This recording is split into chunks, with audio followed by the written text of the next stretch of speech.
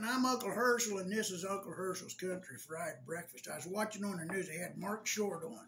Mark is not funny. He's not like the comedian Short guy. What's his name? Mark. Anyway, whatever his name was. The thing is Mark has a problem with admitting that the whole bullshit deal about the election being taken over and crooked and shit is all horseshit, and he ain't got the balls to say it because he's still afraid of the Trumpublicans. So, Mark, I'm sure you have a fucking future in the Trump fucking campaign on the next go-around, you dumbass.